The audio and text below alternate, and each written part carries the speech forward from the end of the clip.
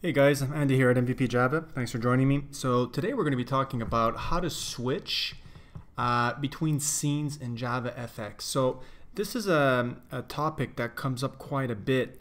When you start learning JavaFX, you're practicing with one scene and things seem to go quite well. However, once you start adding, let's say like a login screen, and that login screen then has to load, let's say, the main application upon a successful login, things start getting more blurry in that sense, where now you start finding yourself having to load multiple scenes within the same application, within the same stage, right? And you can just see at that point that, oh, there might be other scenes that I have to display, and you're going to find yourself having this kind of code duplication in order to do this. It's not that loading a scene is difficult in itself. It's how to do it with minimal friction. So that's really what I'm going to show you in this tutorial, how to support switching scenes with minimal friction. So what does minimal friction mean? Minimal friction means you're going to do a bang-up job in terms of maintainability. You're going to centralize this stuff, and you're going to make it easy to add new scenes and not have to maintain patches of code, you know, in different types of packages, whether it be testing packages or your main source packages, in order to ensure that the right scene pops up by copy and pasting a little function here and there. Okay, so let's take a look at that. Now, kind of a prerequisite to this video is the one that I made with JavaFX and Spring Boot, or Spring, right? And the reason for that is because, you know, without Spring, this is going to get a little bit uglier to do.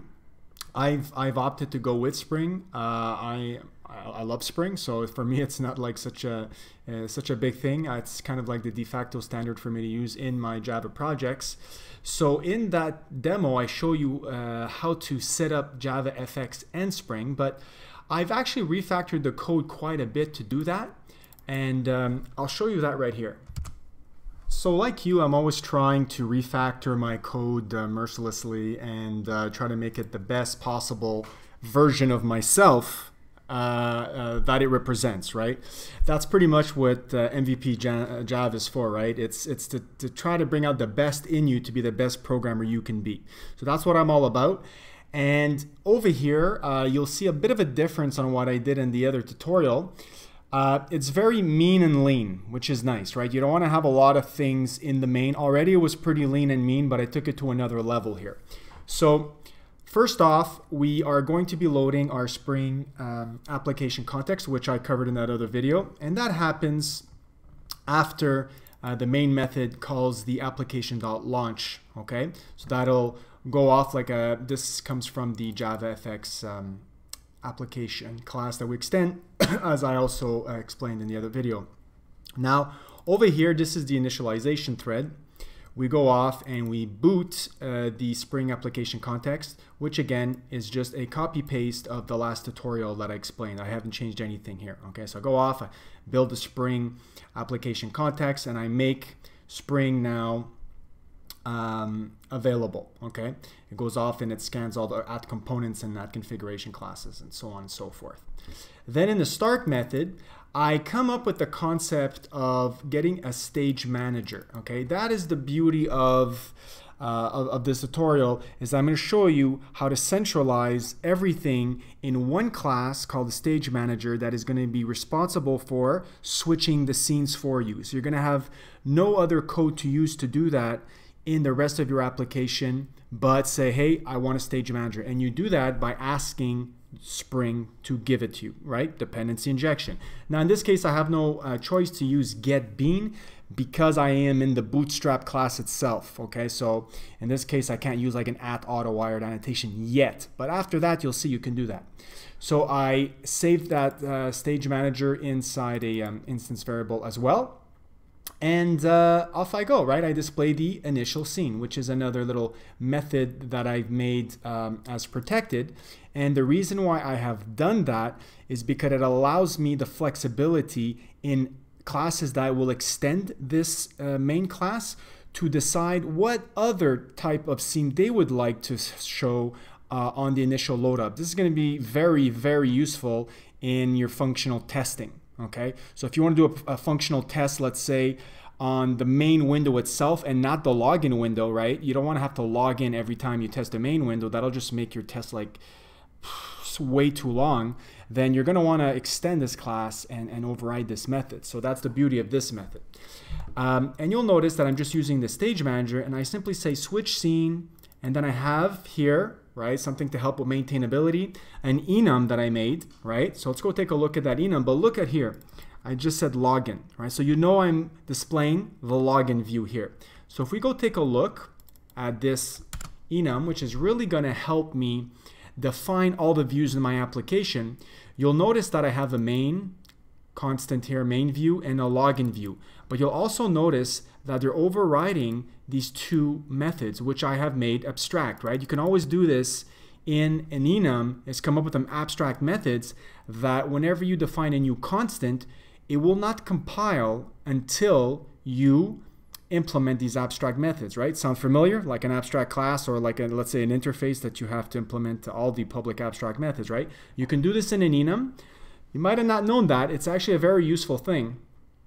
So what I have here is I'll get the title of every viewer or scene, if you want to call it, but here I'm calling it an fxml view. And the reason I'm doing that is because I also have another method called getFXMLFile. So you'll notice I'm actually hiding in here the actual path to the file. So this enum here is kind of really sweet because I'm able to tuck away the strings and the titles. And let's say I come up with another view, right? Let's say I said, well, I'm coming up with like a splash screen view or something like that, or a confirmation box view or something like that. If I come in here and I add it, let's say I'll call it splash, it's going to complain. It won't compile, and that's because you have to implement these two abstract methods. So in terms of adding something to this enum and forgetting to do something else, right? And then in the application it crashes at runtime, you're forced to do the right job here when you're adding another view. And it's the only place that you can add or declare your different types of views, because all the methods in the stage manager accept a fxml view. So because everything is going to be centralized in the stage manager, you have no choice to know to come here, add one of these, and then you know you have to override these two guys. So in terms of centralizing where your views are going to be, it's a good thing. All right, so over here, let's go take a look at that stage manager. I'm bragging so much about the stage manager, but we got to go take a look at it, right? So here it is, stage manager. Let me just get rid of these unused imports. That's much better. You'll notice here that I am using constructor injection here, well, normal parameter passing in the stage manager. You'll see later that I'm going to be using Spring to create this, right? You notice that I did like the get bean in the main method, right? So it's actually going to create this for me. It's passing in something of type Spring fxml loader, which I covered in the other tutorial. But just quickly, if we go in there, all it does is it gets a handle on the Spring application context, resource bundles going on there, and this load method, which is what I was showcasing in that other tutorial, is tucking away the fxml loader and setting Spring as the controller factory. Okay, again, all explained in the other tutorial. So this is allowing Spring and JavaFX to coexist together. Basically, that's why it's called Spring fxml loader. So you pass in the path of the fxml file, and it shoots out the parent root node hierarchy, which is extremely important, right? That's basically your scene, right? Your root node hierarchy. Once you pump that into a scene object, you have your scene. So I'm also pumping in a stage, and this is a very tricky part because the stage is only available, right? To go back to the main, the stage is only available once the JavaFX application thread has been spawned, which is basically here, okay? So you'll notice that I get the stage given to me by JavaFX, and then I'm passing it to the stage manager. And the stage manager, because it's a managed, it's going to be a managed Spring Bean, it cannot be instantiated without having the stage available. So it's kind of like the chicken and the egg, where the stage manager is going to be built at when the application gets initialized, but the stage is only up at runtime, you know? So we're gonna have to use some lazy instantiation here for the stage manager to get this running properly. And I'll show you that in a second, okay? So back to the stage manager, I need these two things. I save them, right? So they're becoming immutable here because they're both final. And this is where, you know, our bread and butter is, right? Switch scene. Just give me something of type fxml view, that enum, and then what I'm going to do is I'm going to load the view node hierarchy, and I do that by using, you know, one of those abstract methods in the enum. I get the path to the view, and down here, all I do is I use my Spring fxml loader. I load the file, I get my root node hierarchy back, I return it, and then I obviously use it. Okay. So over here, let me just go back up to where the method was. Yeah, I save it in here, my view root node hierarchy. I pass it to this internal show method along with the title that's also inside that enum. And this is just basically where you go off and you prepare your scene. And preparing the scene here is just basically going to the primary stage, getting the scene. If it's null, I create a new one. And I set the root of the scene to that root node that I just loaded through the loader, okay? Then I prep my primary stage, setting the scene, setting the title, all that stuff, and I show it. So this is the kind of code that you see in a lot of tutorials, that it's in one place, let's say in the main, and then this is when, you know, when you start loading up different types of scenes that you're trying to figure out how to do this in one place, and this is how you do it, okay? So I've tucked it away in the stage manager. Now, if we go take a look at my Spring configuration file here, again, which I covered in the other tutorial, at configuration, I auto-wire a Spring fxml loader in there. And the next time I want a stage manager, remember when I said get bean, right? So when I say get bean, because it's a bean here, the Spring Dependency Injection Framework knows that I'm talking about this guy. It says, okay, pass me the stage. I can get a hold of the fxml loader, okay, because I auto-wired it up here. That's not a problem. But the stage, I need to know that at runtime. And if I don't make this lazy, okay, what's going to happen is it won't know how to build it, because the stage manager bean gets built up at initialization time, right? So what I'm going to show you here is extremely important to understand. I hope I'm going to do a good job explaining it. Spring gets initialized here, right, in the initialization thread. But what happens is in the start method, that's where really all the JavaFX application thread starts. Okay, so you notice there's two kind of contexts there. So when all the Spring beans are built here, it can't have access to this stage in the other thread here. So that is why I absolutely have to go in here and say lazy. So at build-up time, right, initialization time, it's going to say, okay, I see it's lazy. I know that you're going to eventually give me the stage, so I'm not going to throw an exception. I know you're going to call this at, you know, at the application thread time. So over here, that's exactly what I do, right? When I say get bean on this guy, I'm not calling it in here, right? That's the initialization thread. I'm calling it in the application thread over here. And I pass in its runtime parameter that it needs. Beautiful. We have a centralized place now to store that stage, which can then take in those scenes that we pass in via that fxml view enum, right? And then it just goes off and it displays the scene. Okay, so in this case here, I'm saying I'm going to show the login screen. So when I press play here, you're going to see the login screen show up right off the bat, right? Default password is all in all. And then I have my application. I can click and play. And this is an application I've showed you how to build in JavaFX multiple controllers. I showed you how to build that. Okay. So now the question is, how does the login screen know, right, how to go and load the main application? Well, that's a good question. So I have behind the login screen, okay, a controller, appropriately called login controller, right? And in there, again, this is all Spring based, right? This is a component. I have auto wiring, so dependency injection of an authentication service that I built. But you also see, I want this to be lazy. So why do you want it to be lazy again? Well, thing is I want a stage manager.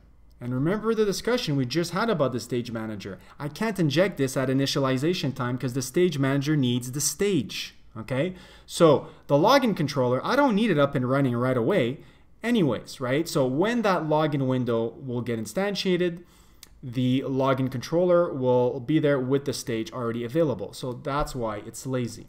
You'll notice that when the login button is pressed, right? This is a callback, an fxml callback. When that button is pressed, I go through my authentication service, I authenticate, right?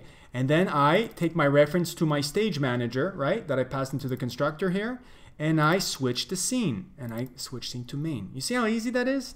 I don't have any copy-pasted code everywhere. This is really maintainable code. Now, if I want to create some other scene, right, I know I have to go to this enum and add it because right now all I have is a login and a main. Okay, so it's a nice central point to go to, right? If I actually said login here and I went back, right, obviously nothing good is going to happen, right? You're going to log in, you're going to log in, you're going to, right? So again, you see this thing comes up over and over again. So just to show you that it actually works, right? So now that anytime you have a component or a controller in this case, right, that needs to switch the scenes, all you do is ask Spring to auto wire for you, in this case lazily, right? You could actually make a point to create a different type of annotation, put these together, something like that, but I don't mind this. Stage manager, okay? And that is basically it. So now you guys know how to go about doing this kind of stuff. And again, looking at this main class, I mean, I'm in awe on how little there is here, right? There's really almost nothing here, and that's the why I like it. It's very maintainable, very slim. Remember, you're not really testing your main, right? You're testing what the main is calling the other components. So this will work for as many scenes as you want, okay? So in terms of what's next here, some follow-up questions. I would say, how do we go ahead and do some functional testing on using multiple scenes? Now, I've been coming up with a series on TestFX to show you how to do functional testing, which I'm really enjoying. Part 3 is going to be coming up fairly quickly, and I'm going to be using this tutorial to, making reference to it at least, because it's important to leverage the scene manager in your functional testing to switch the scenes, right? Especially, like I said at the beginning, if you want to test one scene but you don't want to go through the login screen all the time, or you just want to go through the login screen and you never want to look at the main, stuff like that, right? So this will increase in complexity with more than 2 scenes, obviously. So, and I'll also include in that tutorial the view page pattern, which is a really nice pattern to improve maintainability in your functional test. So really make sure to watch that one coming up real soon. Well, thanks for watching, guys. I appreciate your time, and until next time.